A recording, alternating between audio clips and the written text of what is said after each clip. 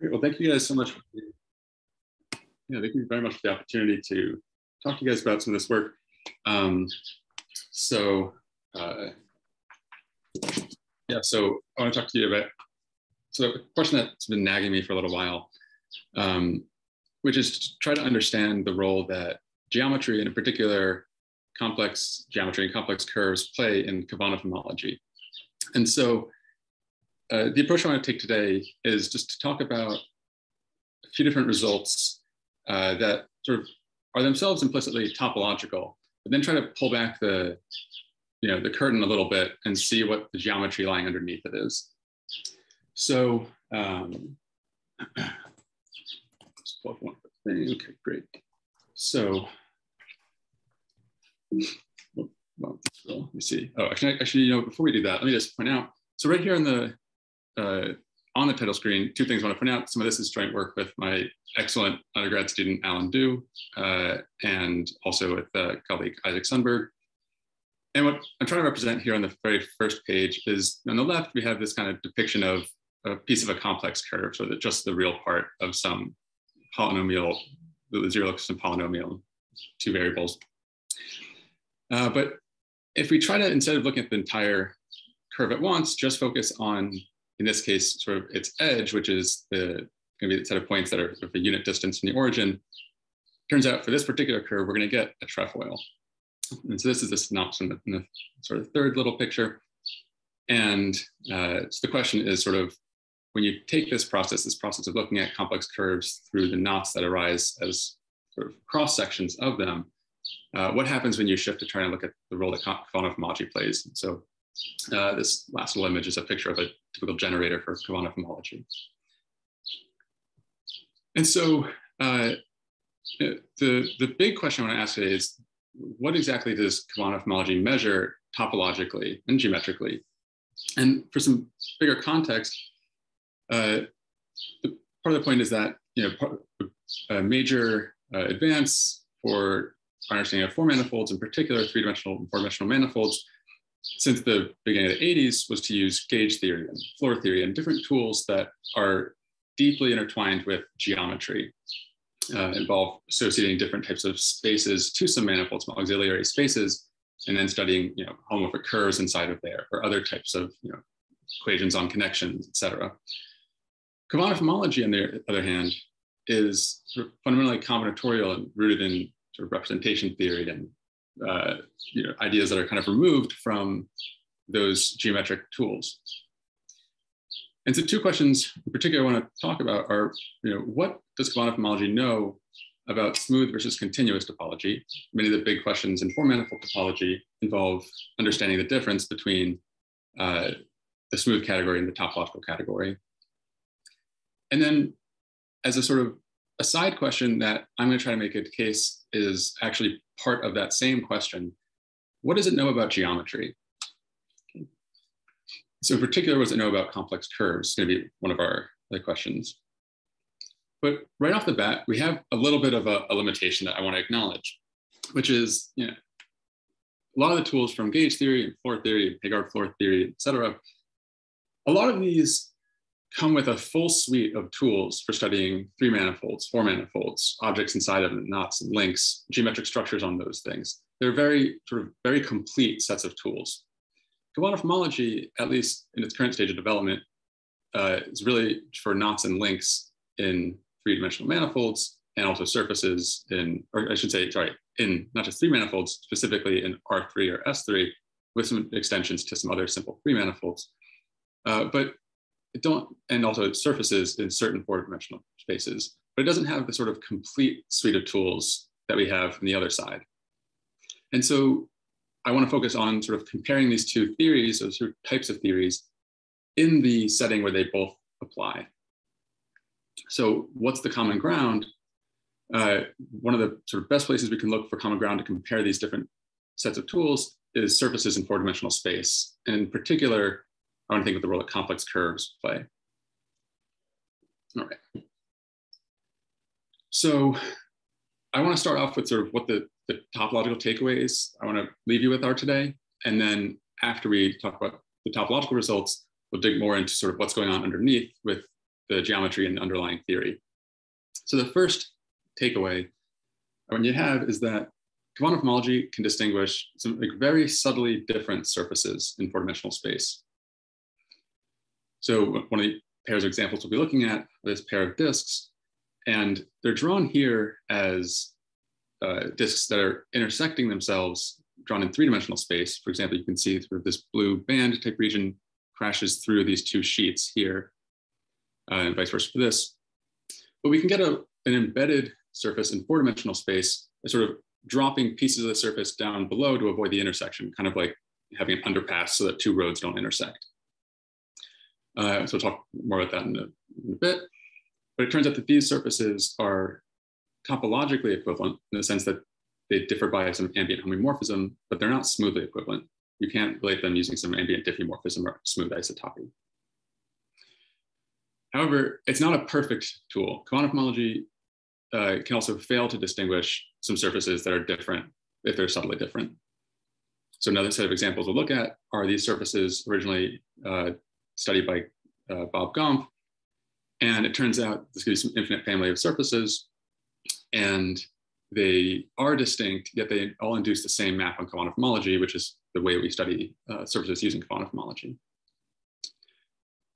And then the final type of idea I want to emphasize is that when you look at complex curves in particular, which you can do in Khovanov homology using braids, you get special properties. The invariants have certain extra constraints.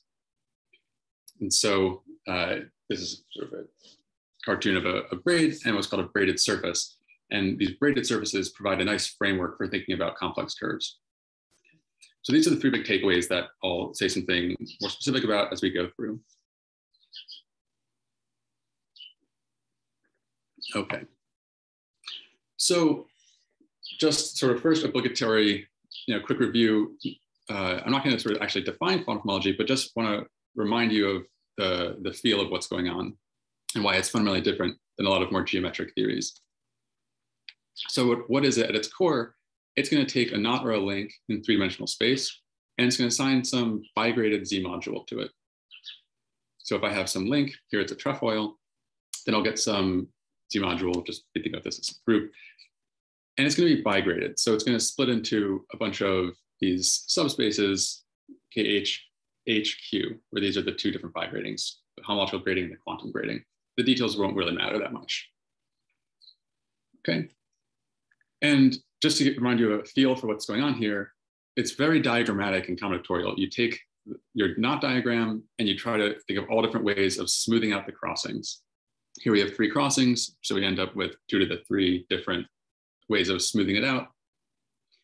And then we take those smoothings and we consider all the ways of labeling them with elements of some simple algebra. And that gives you sort of an explosion of a bunch of more generators. And then these generators are organized into some high dimensional cube with some maps between them defined by sort of the rules for changing the resolutions of the crossings. So nowhere in here are you counting some moduli space or measuring some moduli spaces of pseudo-homomorphic curves or anything like this. This fundamentally combinatorial approach. So what we're talking about here is really an invariant of knots and links, but it does contain some four-dimensional data. So what has it told us so far in 4 dimensions? Well, most of the applications so far of Khovanov homology in dimension 4 involve something known as Rasmussen's invariant. So this is some even integer which you can associate to a knot, and you can extract it from the Khovanov homology package as a whole. Part of why it's so useful is that it provides us with a slice genus bound. So half the magnitude of this invariant is a lower bound for the smallest possible genus that's some knot of a surface that's some knot bounds in the 4-ball. So it provides a lower bound on the complexity of surfaces in the 4-ball based on their boundary. And it's a really powerful tool. So what are some of the applications in particular of this? Well, one of the most sort of, I'll mention a few things that have been reproven using this, but one of the sort of spectacular original results using this tool that can't really be reproduced in the case theory side yet is that the Conway knot is not slice. So at least Piccarello proved this in 2018.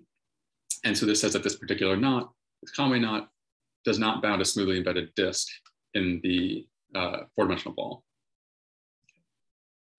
There's also some really celebrated reproofs of earlier results. So Rasmussen gave a combinatorial reproof of the Milnor conjecture, which concerns the slice genus or the knotting number of torus knots. And also, Rasmussen gave a reproof of the existence of exotic smooth structures on four-dimensional space using this invariant. The final thing I want to mention in terms of applications of Rasmussen invariant is due to Peter Lambert-Cole, who reproved what's known as the adjunction inequality in symplectic four manifolds. And the idea here is that a lot of the work is being done by contact geometry and theory of trisections, but at the end of the day, the underlying tool that actually gives you the core obstruction is Rasmussen invariant. Okay. So the question is, this diagrammatically defined, combinatorially, constructed invariant is somehow seeing something about four-dimensional properties, four-dimensional topological properties. And so the question is, like, what's at the heart of that detection, that sense of the four-dimensional results? And the answer is link cobordisms. Okay, so Khovanov homology, it doesn't just assign a group to a link, it assigns a homomorphism between groups to surfaces viewed as cobordisms between links. Okay, so here we have some genus one-ish cobordism between a trefoil and unknot. And so what we get is some homomorphism between the Khovanov homology of the trefoil and the unknot. All right. So maybe a little less cartoonishly, here we have a schematic. We have some link L0, some link L1, and we have some surface interpolating between them in S3 cross an interval. And so what we're going to get is some homomorphism from Khovanov homology of L0 to Khovanov homology of L1. Now, part of what actually powers the results in the previous applications, we were talking about ones from Rasmussen invariant, is that the effect of these maps on the bigrading picks up the complexity of the surface in terms of its Euler characteristic. So there's a grading shift, which is that the quantum grading is shifted by the Euler characteristic of the surface. And so you can imagine that this is sort of how at its core, you're getting constraints from the complexity of surfaces from Rasmussen invariant, because it's measuring the grading shift of the cobordism maps is measuring the Euler characteristic. And so not only do these maps exist, but it turns out that they're also invariants, at least in a suitable sense. So the maps associated with some surface are invariant up to sign under smooth isotopy of the surface, fixing the ends. So as long as you hold the ends in place, you can wiggle around the interior of the surface and you get the same map, at least up to sign. Now, as I mentioned, there are sort of modifications of the original theory where you can get rid of this sign ambiguity. But for our purposes today, we will only need the sort of original simple version. Okay. So, and by the way, I meant to mention before, please do just unmute and interrupt me if you have any questions. I probably won't see the chat, but all right. So what do we do with this? We have this package which assigns groups to knots and links and assigns homomorphisms to surfaces between them. And we're seeing that, in fact, the actual homomorphisms are invariants. And so the question becomes, how useful are those invariants? So in particular, can these homomorphisms distinguish inequivalent surfaces? And so just sort of to start to warm up to the idea of surfaces in four-dimensional space, it's been known since, not too long into the 20th century, that there are ways of putting surfaces inside of four-dimensional space that are knotted in the same way that you can put loops inside of three-dimensional space in a way that are knotted. And so here, sort of cartoonishly, what we have is sort of a regular old sphere on the left, and then we're imagining on the right that if you're allowed to use the fourth dimension, you can take each one of those great circles of the sphere, or the halves of great circles, and use the extra wiggle room of the extra dimension to actually tie in a knot to the great circles. You couldn't do this in 3 dimensions because those great circles will get tangled up inside of each other, right? You can do it to one, and then it starts getting tangled up to ones next to it. But in 4 dimensions, you have enough room to do this. And this is a classic way of producing interestingly, distinctly embedded surfaces in 4-dimensional space. And so you can ask, can Khovanov homology, can the homomorphisms that you get for surfaces like this distinguish the surfaces? And the answer is no, at least if the surface is closed, like in this case of spheres. So Rasmussen and Tanaka, following after work of, I believe Carter and Sato, and I believe somebody else, but I'm blanking in the moment, who had sort of found some initial evidence that these maps could not be very interesting, proved that in general, if their surfaces don't have boundary, in which case they're going from the Khovanov homology of the empty set to itself, so from Z to Z. In this situation, the maps can't distinguish the surfaces. In fact, they're just determined by the Euler characteristic, well, of each connected component. Okay. However, all is not lost. Early last year, Isaac Sundberg and Jonas Swan proved that if you allow boundary, so if you look at properly embedded surfaces in the 4-ball with boundary in the 3-sphere, now you actually can use these homomorphisms to distinguish different surfaces, and in particular, you can use them to distinguish different disks. So we'll discuss some results like this. But the upshot here is to say that indeed, the actual homomorphism, the actual invariance, the TQFT structure of Khovanov homology does provide a useful invariant of the surfaces. It's not simply that the surfaces, induce some map, which is useful for things like Rasmussen invariant. The actual homomorphisms themselves contain information about the embedding of the surface and not just its complexity. Okay. So knowing that these surfaces that these invariants of surfaces do actually contain some information besides some information about the embedding, we can go back to one of the questions from the very beginning, which is what differences between smooth and topological form manifold theory can be seen by Khovanov homology? Okay. So all of the surfaces that were distinguished by Sundberg and Swan were also known to be distinct using basic algebraic topological tools, in particular, fundamental group of their complement. So what if we want to ask, can Khovanov homology actually tell us something new about exotic phenomena, differences between smooth and topological phenomena?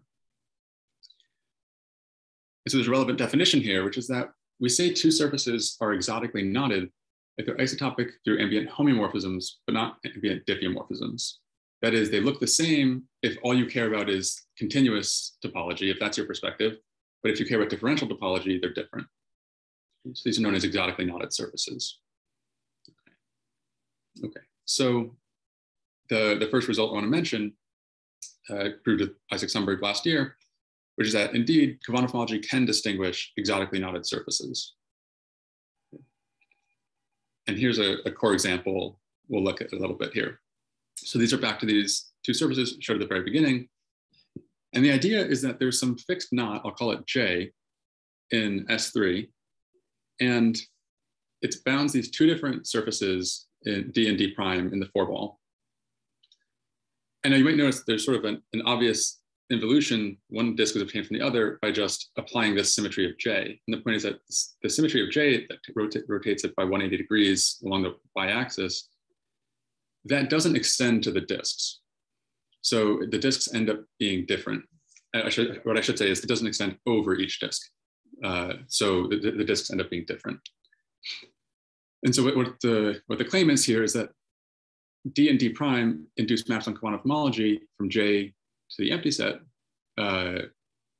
which are distinct. And so these surfaces are not smoothly isotopic if you hold the boundary still. But it turns out that they are topologically isotopic, and you can prove that using some work of Conway and Powell that builds on Friedman's celebrated disk embedding theorem work.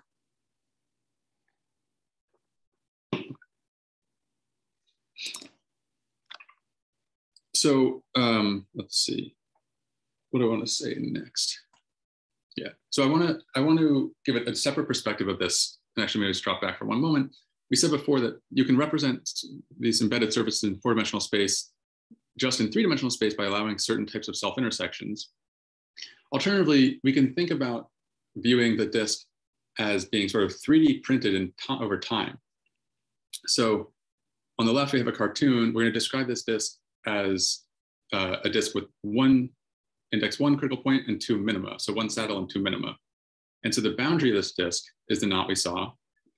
And then as you descend down into the four ball, into time, what you see is that the disk starts to come close together, and then it pinches at a point, and then it goes the other way. So we're seeing a saddle here. And then there's just isotopy. So the level sets of this just sort of move around in space. And then we see one local minimum and a second local minimum. So we're sort of watching a movie of our disk here in time. And so maybe I'll pause for a second to see if there are any questions or anything so far before I say what we're going to do with this movie. Okay. So part of the reason why I want to give this alternative picture of this disk is because this is how Khovanov homology thinks of the disk. Because the theory is defined by associating these complexes to knot diagrams, the core way that you associate homomorphisms to surfaces is by carving the surface up into a sequence of diagrams with certain sort of well-defined elementary moves occurring at things like saddles, and then also maps associated to things like Reidemeister moves, these moves that let us simplify the number of crossings in the diagram all the way down to these unknots, which we then cap off with local minima. And so what does it mean to distinguish these surfaces using Khovanov homology? What we need to do is find some elements in the Khovanov homology of the knot, which map to one place under one map and something else under another map. And the point is our domain is the Khovanov homology of this knot J, and our target is the Khovanov homology empty set, which is just the integers. So what we cook up is, and I'll mention later how we get there. For now, I'm just going to sort of act like it's a rabbit pulled from a hat. What we just find is some element of Khovanov homology, which it maps to one under one of the disks. And so it's sort of small because I'm not sort of expecting you to internalize any of this on the fly. But the point is, on the top of these two bigger rows, we have the underlying diagrams from the movie. And then below, we're tracing along some element in the Khovanov homology of the knot and watching what happens under the elementary homomorphisms associated to the different steps of the movie.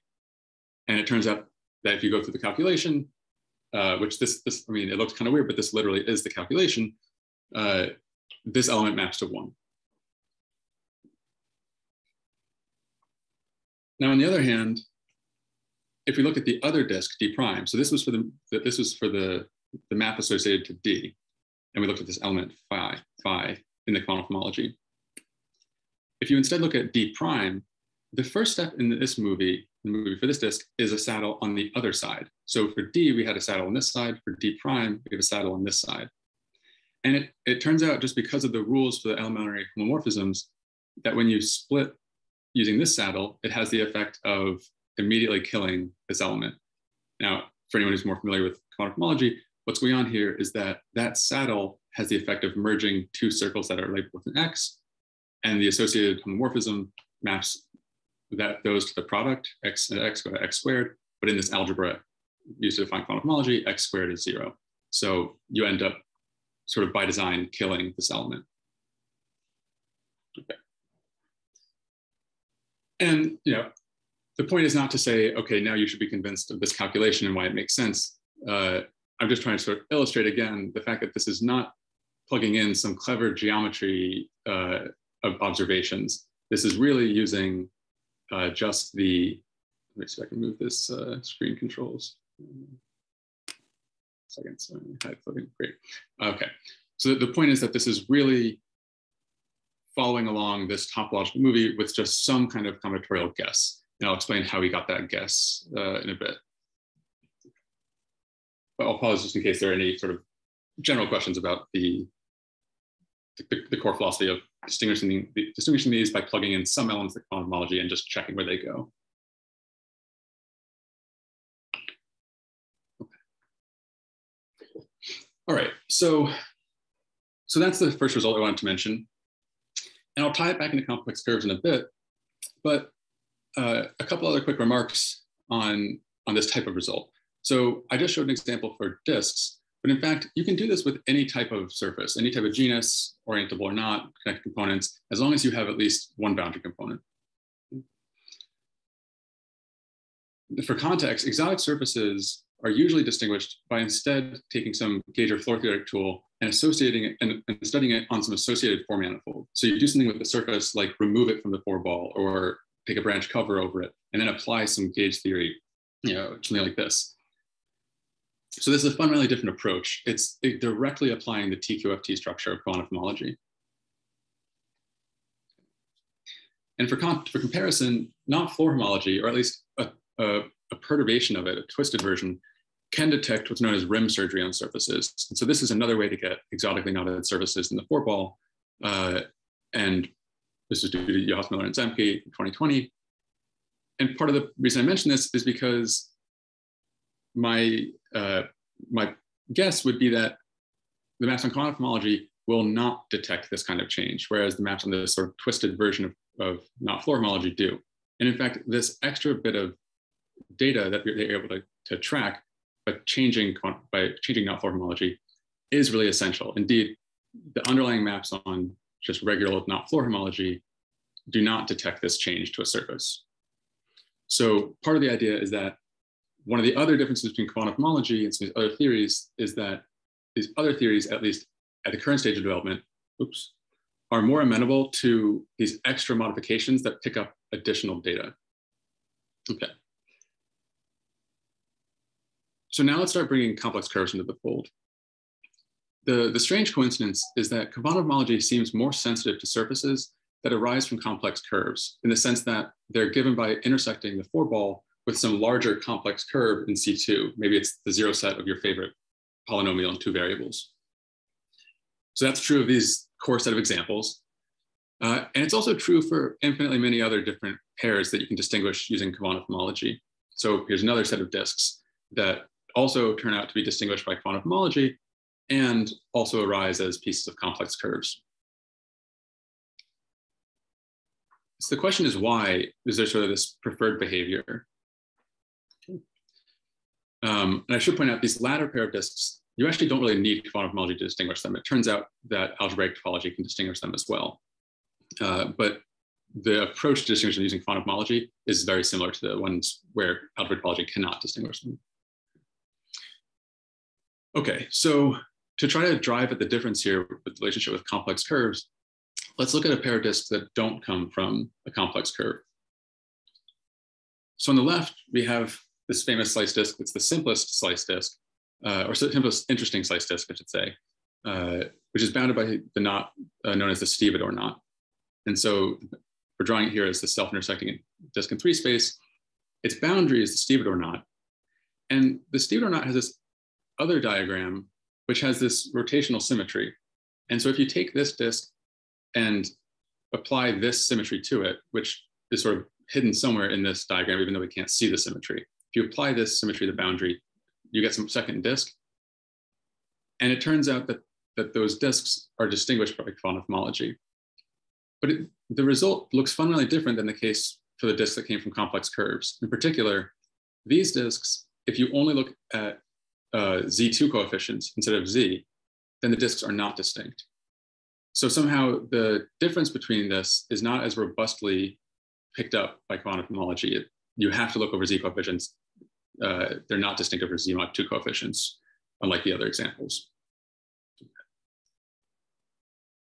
So continuing in that vein of sort of where the detection starts to break down, Alan Du and I proved that there's infinitely many surfaces in B4 that are not smoothly isotopic, yet they do induce the same map and they have the same boundary. So these are these examples due to Gaunt.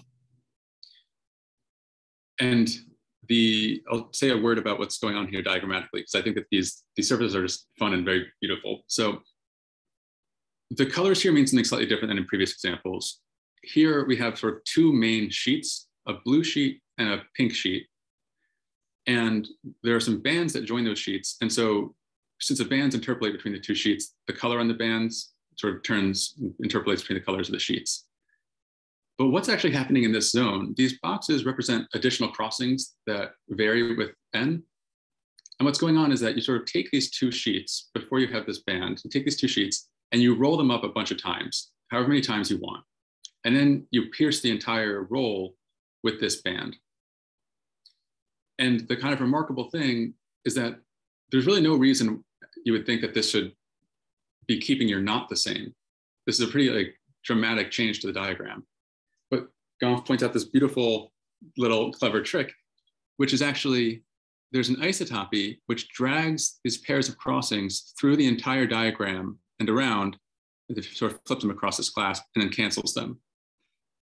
And the idea is that this isotopy from one boundary to the next doesn't extend over the surfaces.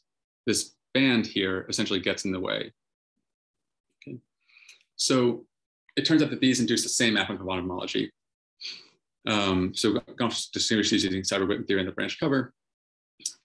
And it is conjectured that these are topologically the same, just not smooth, but not smoothly. And it is known that the fundamental group is not sufficient to distinguish them. They all have the same fundamental group, and in particular, it's Z, so you can't even really look at maps into it in an interesting way. Okay. So a couple more comments on this example. So an educated guess, I haven't done the calculations. My guess would be that these surfaces are not distinguished by the maps on not floor homology without doing a perturbation. However, I do think that if you add in this extra data that you can track, just like in the Juhasz, Miller, Zemke examples, that you would be able to distinguish them. And this is all part of pointing to trying to measure what types of modifications are picked up by these theories. What are these theories measuring? And so continuing with that sort of the foreshadowing as we transition for the rest of the talk into talking about complex curves, the very first surface in this family, sigma 0, it turns out that it also arises from a complex curve. However, it's expected that the higher index elements of the family are not pieces of a complex curve. And that's part of what's going on with their special behavior. They're only seen if you can, or they're only distinguished from the first if you can track some extra data. Okay. So why the connection with complex curves? What's actually going on underneath here? And to answer this, I like to think about it in terms of asking, well, what does a complex curve even look like? Because we need to ask, what does Khovanov homology see when you give it a complex curve? And so particularly, what does it look like to a not theorist? And so let's look at a particular example. Here's some complex curve. It's actually going to be singular, but that'll be okay. What does Khovanov homology do? It wants you to look at slicing up that surface into a bunch of one-dimensional objects. And it turns out if you intersect this complex curve with a round sphere, no matter what the radius is, as long as it's positive, you'll just get a trefoil. So what's going on here is actually, topologically speaking, this surface, it looks like an infinite cone on the trefoil. So here's sort of a cartoonish version, and here's the version where we actually just take the real part and project down into 3 dimensions. We take the projection, project out the imaginary part, basically. Okay, so let's do just a little bit of a wiggle to go from having a singular surface to having a smooth surface. We can say a bit more. So if we perturb our equation a tiny bit, we'll get a smooth surface. So here I'm just going to subtract epsilon off of the z coordinate. And what's going to happen is we're going to get some non-compact genus 1 surface that runs off to infinity. Okay. And now if we ask what happens during the movie of this, we have small radius and eventually hit the surface, we have some minimum, and then it grows. And then what we'll end up seeing is some isotopy, and then a saddle, and then a second saddle. And then we'll get the trefoil again. And this makes sense because when you take just a small perturbation, this minus epsilon, that doesn't change the behavior at large scales. So that's why we end up with the same, not an infinity sort of, but we get this nice movie. And now the fact that you might notice something else here, which is that not only is this sort of a movie just of some knots and links, these turn out to be braids. So there's almost sort of not enough data to fully appreciate it here. So I'll give another description in a moment. But these diagrams can naturally be oriented so that they consistently travel counterclockwise around some central point. And it's this connection between complex curves and braids that is actually what lets us plug in Khovanov homology to the story.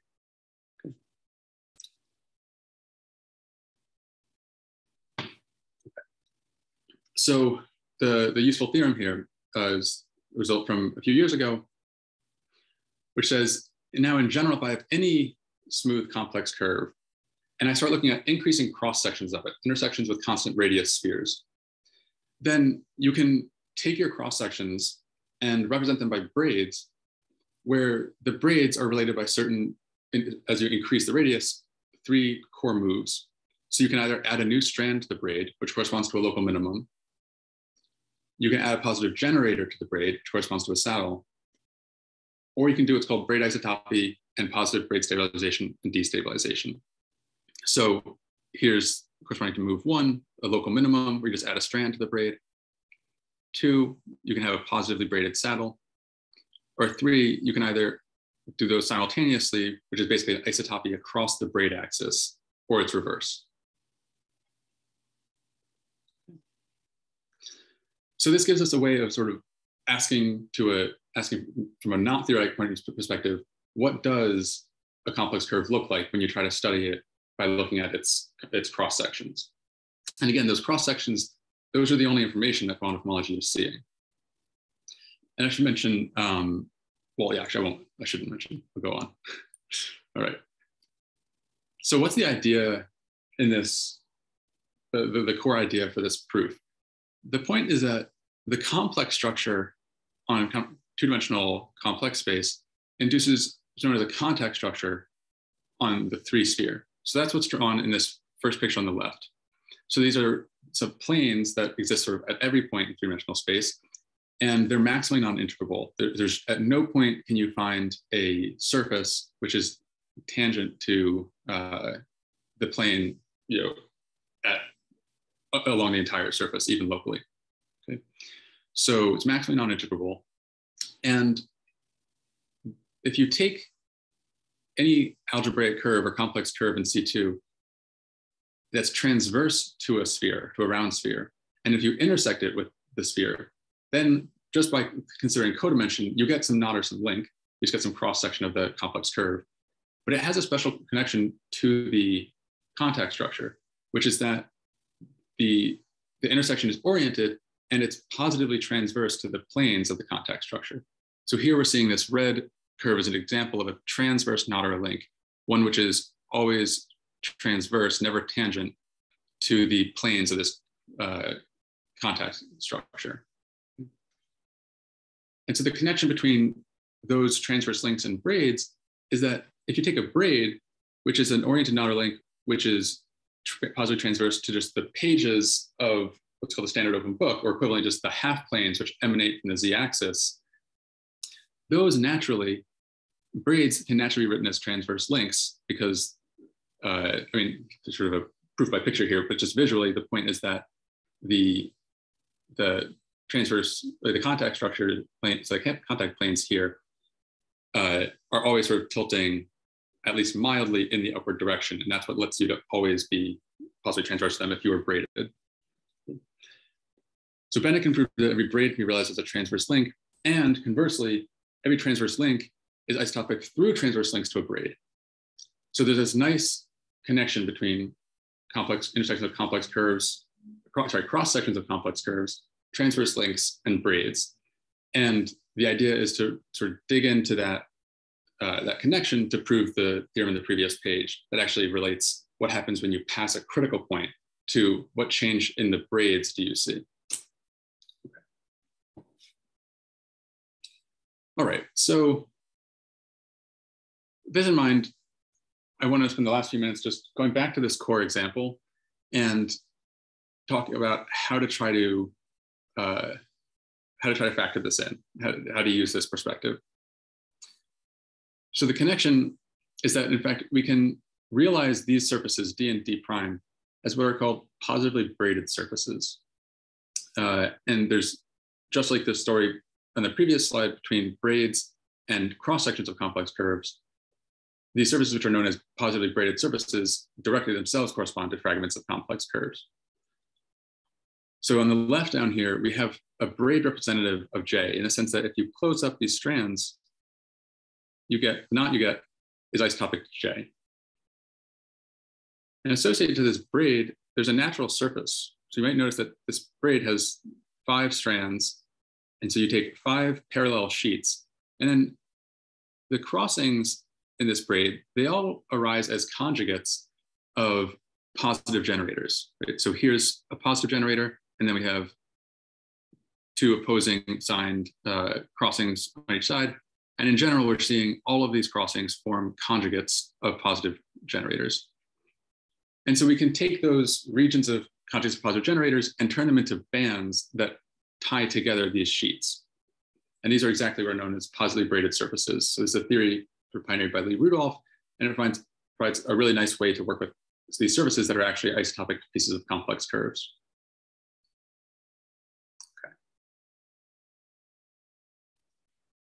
So the idea now is with all of these bits of insight, if you want to now try to figure out, well, how would you go about mining the information in quantum homology to try to distinguish these surfaces? How can you let the geometry try to inform the proof? So the question is, we look at the quantum homology of J, that's our domain. Where are we going to find some elements that behave differently under these surfaces? So here's the quantum homology of J. It's this big, nasty mess.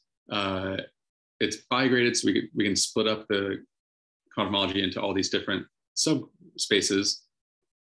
And the first order of business is to remember that we said the maps in quantum homology are graded by the change in the quantum grading has to do with the Euler characteristic of the surface. So right away, just by knowing where our maps need to be supported, we can say, well, the Euler characteristic of a disk is 1. And that means if we want to map into the quantum homology of the empty set, which is supported in bigrading 0, 0, our domain, or the support of our map is going to be in bigrading 0, -1. So the upshot is that immediately singles out which small subspace we need to be looking at. So we only need to study elements that are in this particular bigrading here. And there's essentially, 2 linearly independent directions to study in that bigrading. So if we're searching for some elements of quantum homology that might have some topological geometric significance because we want to study their image under these maps, there's 2 perspectives. So the first is to try to use that picture from before, the role with contact geometry and complex geometry in braids and braid factorizations. And the point is that this almost works. So I'm gonna wax philosophical for 1 minute without sort of anything that's on the page. But this is where sort of the majority of the rest of the talk is going to be just a pitch that if we're trying to understand the geometric and topological content of quantum homology, I think that looking at braids and complex curves is a core piece of that story.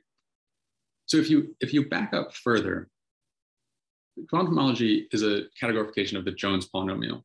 The Jones polynomial, in its inception, is rooted in understanding braids, in particular certain representations from the braid group. Now, the categorification that quantum homology originally wrote down, yes, is entirely diagrammatic, but still does have buried inside of it these connections to braid representations of braid groups. And in particular, there's a floor theoretic construction of quantum homology, which, based on some work of Khovanov and Seidel, and then Seidel and Smith, and eventually Abu Zayed and Seidel, bit by bit, studies certain representations from the braid group, certain actions of the braid group on these spaces that arise in symplectic geometry. And by applying, floor type construction to within this framework, you can recover Khovanov homology using floor theory. And so part of the idea is that we know embedded somewhere inside of even this diagrammatic picture of Khovanov homology, there's this underlying connection to braids. Now, more specifically, Olga Plamenevskaya showed that Khovanov homology contains an invariant of braids. If you have a specific braid, it turns out that there's a distinguished class in Khovanov homology associated to that braid representation. And so what we tried to do was at first say, okay, well, we know that complex curves and braids are related. So let's study that specific element, Plamenevskaya's invariant of braids, under the map. And the problem is that, or maybe not the problem, but the amazing fact is that for surfaces which come from complex curves, they always behave the same way on Plamenevskaya's invariant.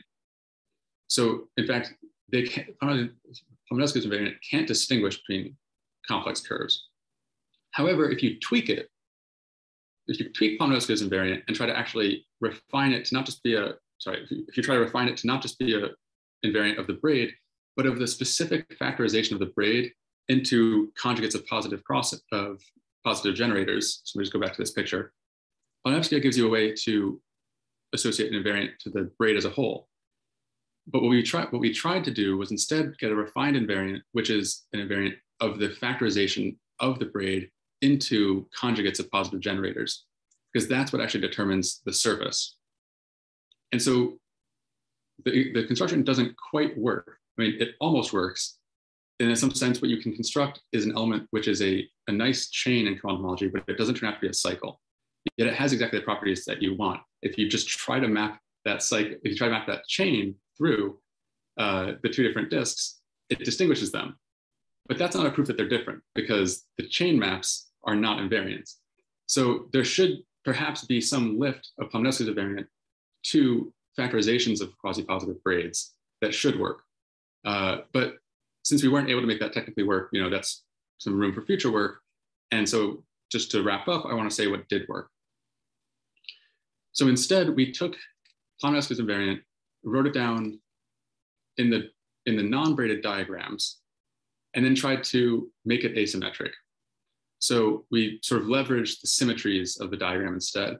And exactly the symmetry that we're looking at in one of the very first slides, which relates those disks, we wanted to make the chain element, not symmetric under that action.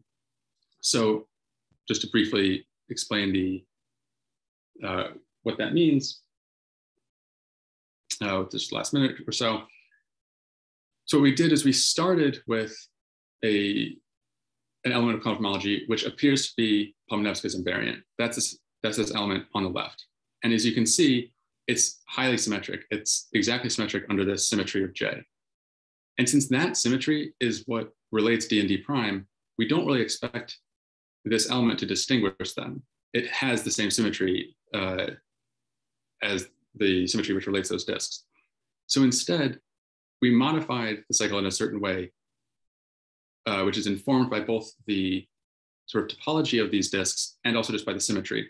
So in particular, you'll note that just like here, you have these two sort of blobs, which are certain sheets of the disk. Those correspond to these two blobs, if that makes sense.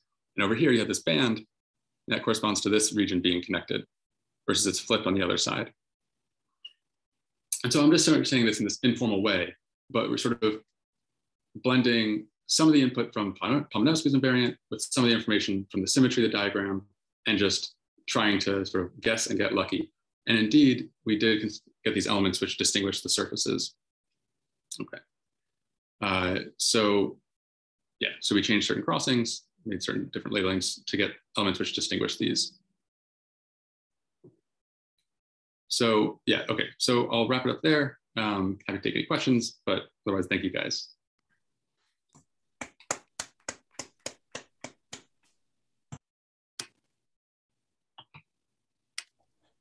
So are there any questions for Kyle?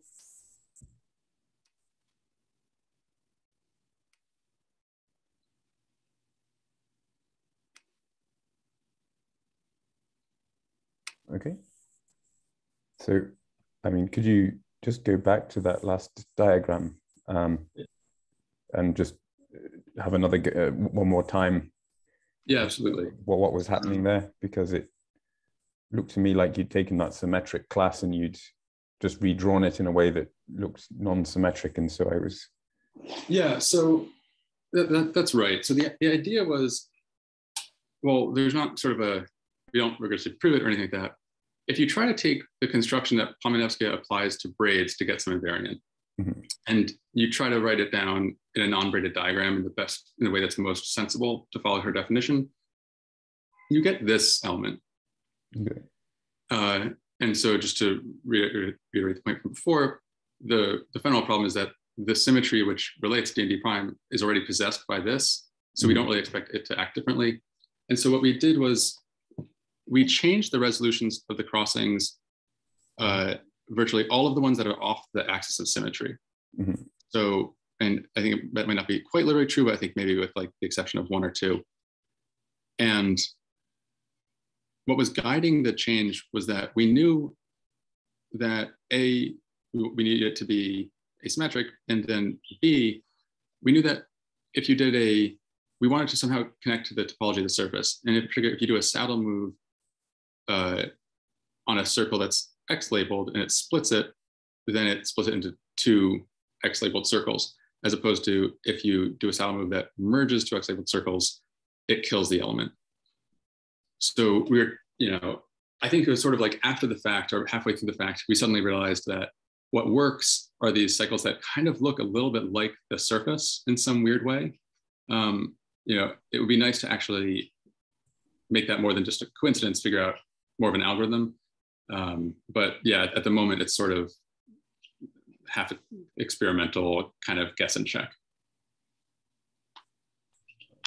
Because I think the thing that confused me was sort of the two diagrams on the right are sort of planar isotopies of the thing on the left, but they're actually different resolutions. So they're living in different corners of the cube. So yes, that's exactly right. Okay. Thanks. Yeah. So like, for example, like, where's a good example? I guess it's kind of hard to see, but for example, like this crossing right here has one resolution here, which is kind of like horizontal-ish. Over here, it's vertical-ish, yep. Et cetera. Yeah. Okay.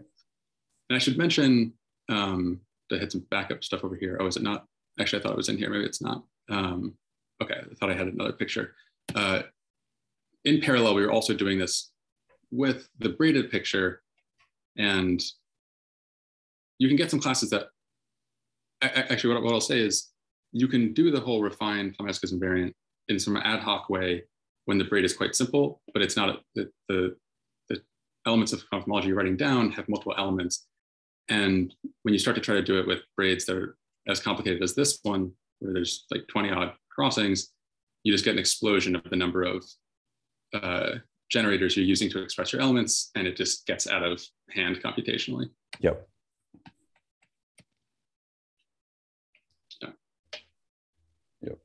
Yeah. So my other question is perhaps a question just relating to my ignorance of complex sort of geometry. But in your theorem, you said these surfaces you were constructing, you were adding only positive crossings. So I mean, my sort of understanding was that quasi-positive was the sort of links of complex curves. You should also have quasi-positive stuff. Is this? Yeah, it's a great point. So the way you can think about it is, because you're allowed to do these things and braid isotopy, the thing you should imagine happening is that you do, like, let's say a braid isotopy, which creates like a Reidemeister 2 move or something, and that gives you positive and negative, and then you put a band somewhere. Okay, so yeah, okay, that answers. It was just my okay. Yeah, no, but it's a great point, and that in that sense, I think that this is part of why, in some ways, quasi-positive braids are more natural than positive braids, because from the perspective of just what's the right way to put it? Yeah, they are sort of, I guess, at some kind of weird formal level, it's like the monoid generated by the positive crossings instead of just or normally generated by the positive crossings, instead of just literally only products of positive crossings. Yeah, I can see that. Thanks. Are there any other questions? Okay, well, let's thank Kyle again. Thank you guys very much. Thank you.